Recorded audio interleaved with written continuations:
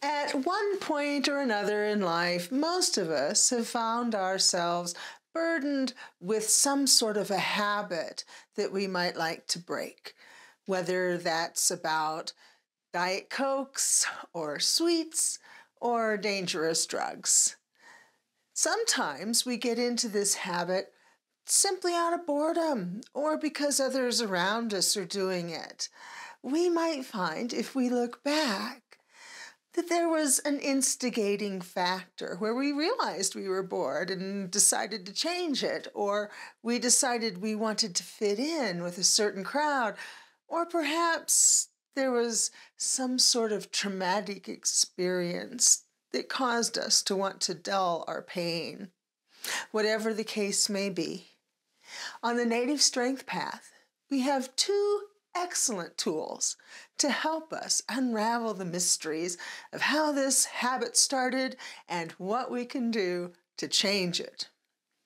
The Wheel of Life is the most important medicine wheel of all. It's the basic key to all the other ones. And we use the Wheel of Life with something called the Circles of Life. Now, I realize these two sound very similar and they can be confusing, but the Wheel of Life contains one medicine wheel, and the Circle of Life contains many. 4 big ones, 8 little ones around the outside, and 1 in the center. So there's a lot of circles or wheels in the Circles of Life teaching. All of these wheels in the Circles of Life have numbers by them, and the numbers correspond to our ages, whatever age we might be at that particular time in our life, puts us facing a certain direction on that wheel. That's where the Wheel of Life comes into play. We use the Wheel of Life to figure out what it means to be facing any particular direction on any particular little wheel and any particular big wheel. I'll show you what I mean in this excerpt. We have a great tool to help us with this, the Wheel of Life. Habits are often started as a way to help ourselves to heal or to ease our pain. If we look back, there's probably something that began our journey down this path. Perhaps it was a traumatic experience, a disappointment, or we were under some sort of extreme pressure. This might have built up over the course of several years before our habit became fully formed. We can use the Circles of Life to examine where we were when this all began. Take a look at these wheels.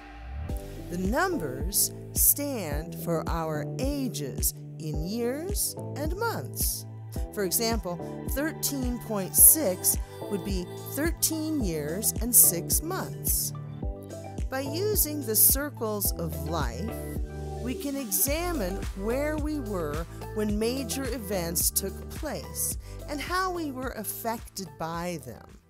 In many ways, overcoming habits is about healing unprocessed events of the past. We can see that at 13.6 years, we would have been in the west of the small west circle on the big south circle. We use the Wheel of Life to interpret what this all means. Whatever happened at 13.6 years of age naturally struck us in the heart of our emotions. That's because we're on the big south wheel, where our emotions form a frame that influences how we interpret events.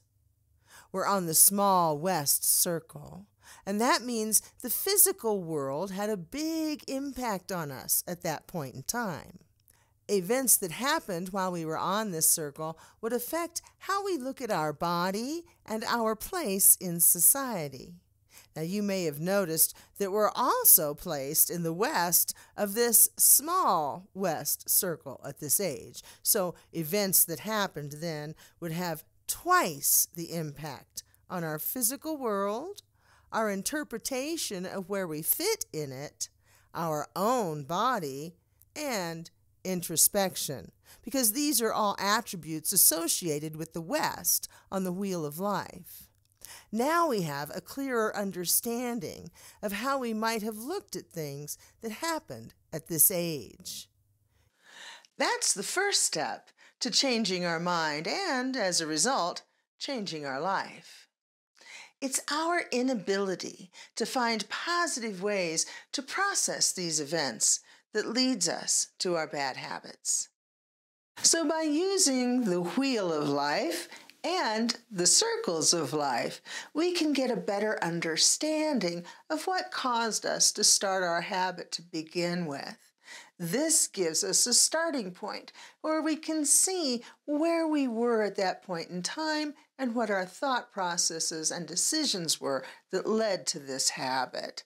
Then we can reverse engineer it and decide a better way to look at things, better thought processes, better decisions, and these will lead to a better ability to use our willpower and our intellect to break these bad habits. I hope this helps you. If you have a bad habit or know anyone who does that might help them to change their situation, sometimes our habits are as simple as just not being able to control our anger or biting off a little bit more than we can chew. And sometimes that just takes a little bit of reflection and understanding and patience with ourselves. Thank you very much for watching.